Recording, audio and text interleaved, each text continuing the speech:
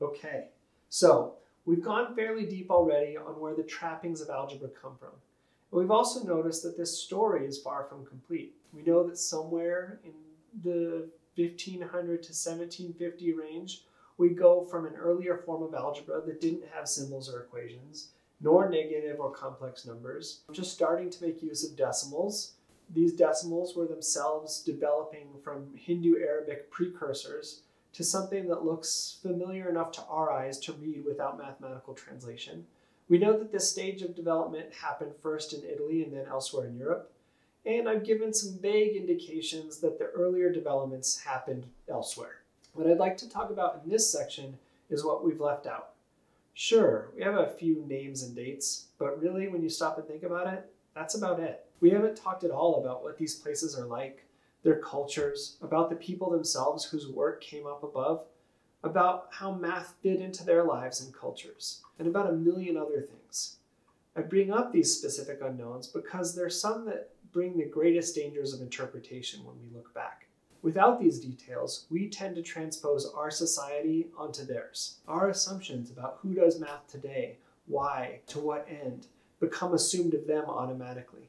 We'll need to remember to come back and remedy this oversight later. And as we walk further back into algebra's past too, just how unfamiliar these 16th century algebra books are should give us some pause in how well we imagine we can understand the math and societies even farther removed from today. In particular, we always pretend to know more than we actually do about the ancient Greeks.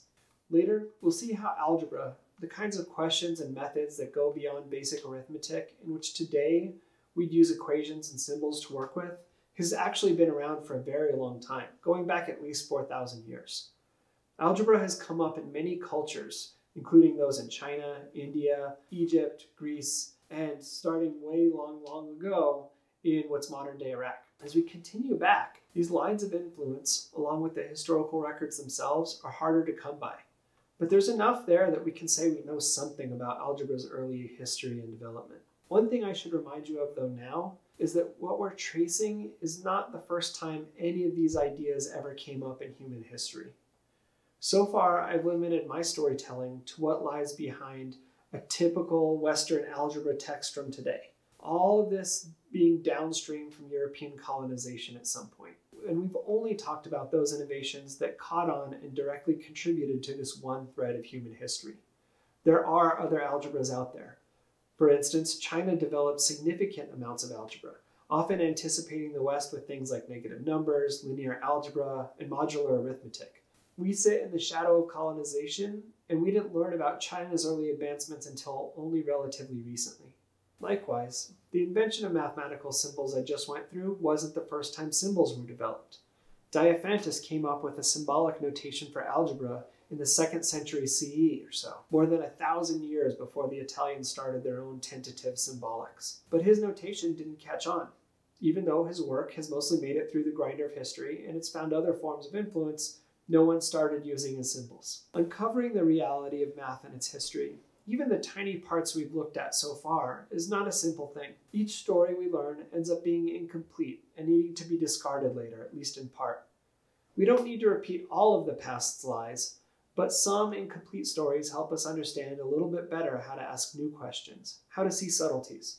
They help us find a way back from where we are to somewhere else. All the same, my advice is to remain very tentative when we pretend to have answers about what happened in the past. Like many other aspects of life, in math, we live with the consequences of what Europeans did back during their colonizing days. The math we do today in school is a colonial artifact. It may appear to be neutral and universal at first, but this is itself a lie. It's not that the equations or theorems are false, but rather that what gets called math, where the focus lies, who we imagine doing it, how it is written and done, and other things like this are all heavily colored by where it came from. There are many parts to this particular perspective on math that we look back from. The way math looks on a page, and the organization of it into topics, like algebra and geometry and trigonometry and so on. This extends upwards too. Today math is one thing, and physics and philosophy are other things, and that comes from this historical thread.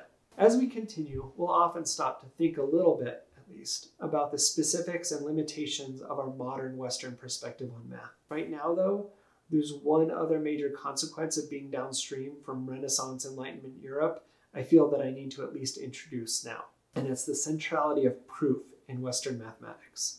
Europeans did not invent mathematical proof, but they imagined their work as carrying on the classical Greek traditions. There was a major thread of mathematical thought in that Greek tradition, where proof and being very particular about the ingredients that were allowed to go into a proof. I speak, of course, of the mathematical culture that followed in the wake of Euclid's book from around 300 BC known as The Elements.